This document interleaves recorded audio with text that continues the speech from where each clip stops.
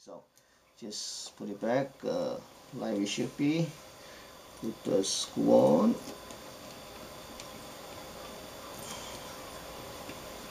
Okay.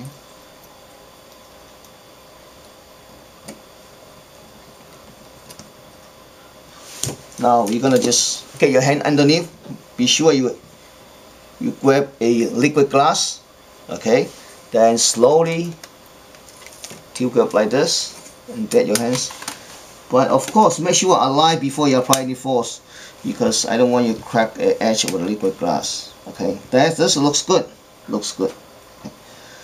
So I want to show you something. This one. Now it looks done. I haven't put my aluminum foil back, but I want to show you pictures here. So here we go. I have a hooked up. Okay. Slide up. You see all the slight spots. Okay, watch my hand. You see what's changing, right?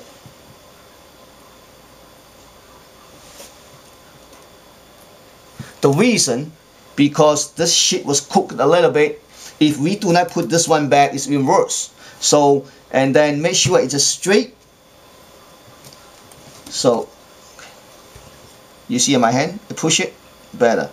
So because this, again, this sheet was cooked it a little bit. So what, hopefully when we put it back, this one, we you know, make sure this is straight and put a aluminum foil back. It should get better. So let's just tip it back.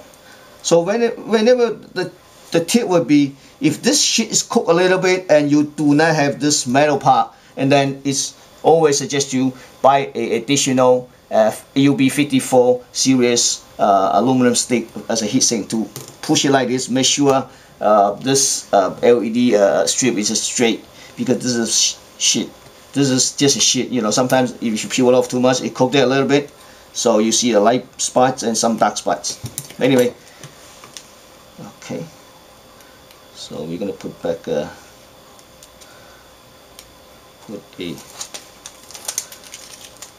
let me disconnect this first, okay? Alright. See it, put it here. And the edge. See it? Be sure you put it back, stick to it.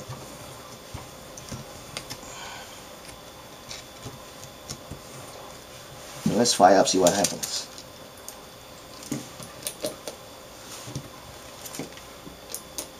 See, much better, right? It is much better, and you know, it's much better. And also one thing I want to show you, it's that how you could connect this end, because when you order our USB series that comes with that ends with MS202CN, it comes with this connector. This one end connect to here. Okay, so most thing we see, some of the ATM machine, a smaller screen, they're using a single lamp inverter. This is the one of the popular one. How to connect this wire to the existing inverter harness? Two ways. You can use this end and cut off the other end of your inverter wire harness and just hand wire it. See, like this one. This side, right? Or you can directly solder on a on the other side of the controller board. You know, pin assignment is not that difficult. Usually they have a print on the board, on the connectors. Like, of course, ours always have a print. I'm not sure you can see or not. But for this one, doesn't have a print. It's easy. It's not that easy, but I mean, you know, it's easy to tell. For this particular one, you see the big capacitor. The negative is power ground. The positive and should be the input voltage. Usually you look for the fuse here, and then the other two would be brightness and enable. Let's say you messed up the other two, you're not so easy to identify power ground positive. The other two would be enable and adjust or dimming control. If you reverse the other two, the worst would be the LED is not light up. If that's the case, you can reverse the pin. Or if you have a meter, you just measure all this voltage. Usually the enable voltage is about 3 volts or 3.5 volts. So that's how you installation. You know, everything looks okay, but if you think that's a little bit dimmer or it's brighter, and for this universal kit for the XP, actually for the kit that comes with this connector, there's a small switch here. You can adjust it, and all the setting, there's only 1, 2, 3. You know, one's higher one, 3 is the lowest one. Usually when you purchased it, we already set it in the middle, which is default. So there's another advantage that you use in the HP. You know, you can kind of using it to adjust the brightness, and that's it. Thank you for watching.